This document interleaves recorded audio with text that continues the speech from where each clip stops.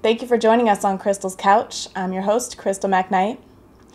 Do you believe everything you see on television? Is reality TV truly real?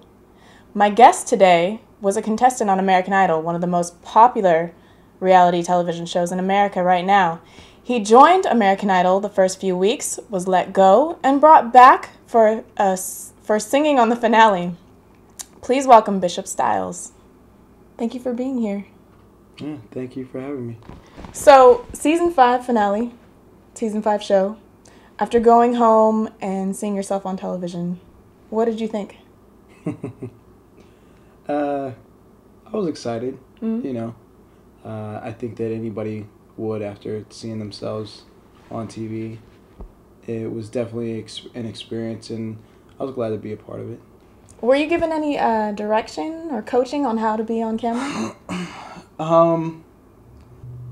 Not necessarily any direction, but definitely some prodding, I guess, is the way I would put it. Some of the producers that were on the show would, work to get a certain reaction. And so I found that very interesting, being in front of the camera for the first time. I was just like, oh really? So I have to ask, are Simon, Paula, and Randy the same in person as they are when the cameras are off? I will say you only get to see that one side of them.